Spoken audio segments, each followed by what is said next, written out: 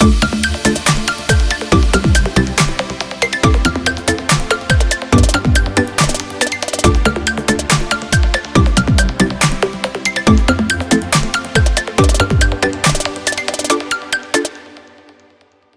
I first came to Bates, it was in 1959. My father drove me up and dropped me off in front of Roger Williams Hall. You felt you were in another world. You know, I came from a factory town, and all of a sudden you're on campus, and the coaches are very professional, and there weren't many people here.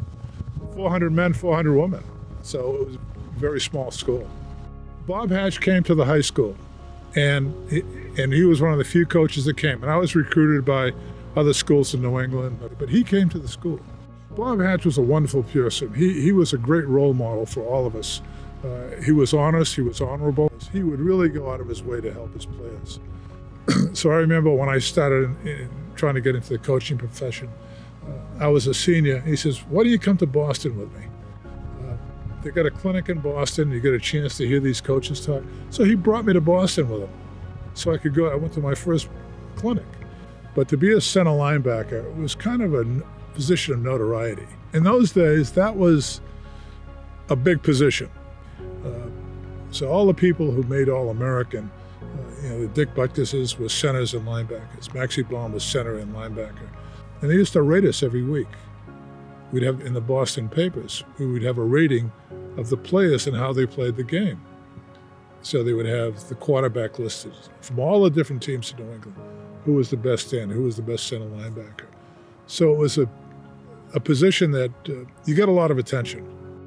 And being a captain, that's right, to be captain of your team, chosen by your teammates, no greater thing can happen to people. And we were tough. People have told me, coaches at Maine at that time, and the trainers at Bowdoin, year in and year out, the Bates was the most physically demanding team they had to play every year. So we had classes 6 days a week. So up until my sophomore year, we had classes on Saturday morning before we went out to play a football game. And people find that hard to believe, but that's what we did.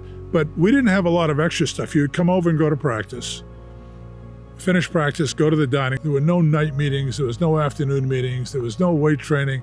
It was pretty much in a block of time. You know what I mean? And it was a time limit on it all. So we would finish when the sun went down.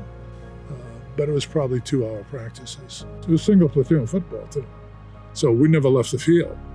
It wasn't 2 platoon, it was single platoon because of the rules. So when you went out to play a game, when you get on the field, you never went back to the bench the whole game. So it wasn't the wide open style of football you have now. It was pretty compact formations and a lot of muddy, snowy games, tough games. I didn't plan on playing baseball because I had a so-so. I played on great teams in Massachusetts, but I didn't think I was that good a hitter.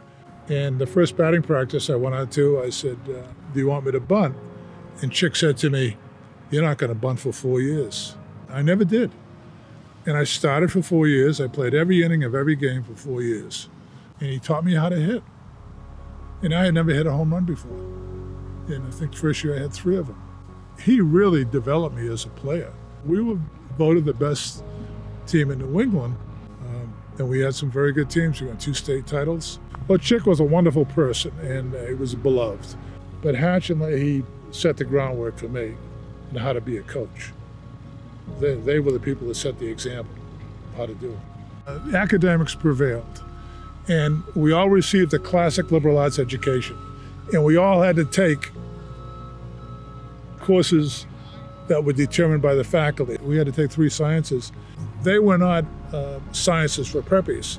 These were courses that all the pre-med people were taking too. So you were in a classroom with people fighting to get into medical school.